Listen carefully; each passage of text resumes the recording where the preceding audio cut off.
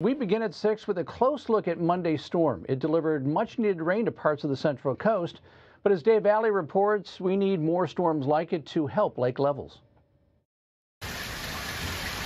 Steady rainfall washed over parts of the Central Coast Monday. It didn't stop at all, which was nice. It was at least a consistent sprinkle, a few heavy spots, and we were just glad to get what we could get out here. Especially at Lopez Lake, that's badly in need of replenishment. You can see kind of the high water mark is where the vegetation starts on the backdrop behind me, so you can see pretty dramatically how much we've come down. The lake is hovering at just 24% capacity, close to its record low. In 2016, we were down to just below 20% around November of 2016, so we're still a little bit above that, but essentially it's kind of looks the same as it did in 2016.